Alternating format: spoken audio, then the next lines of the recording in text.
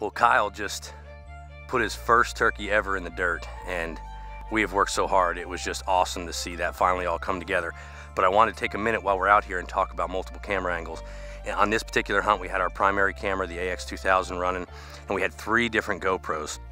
And then this gives you an opportunity just to see a few of the mounts that are out there and how we used them. This particular one is from Capture the Hunt.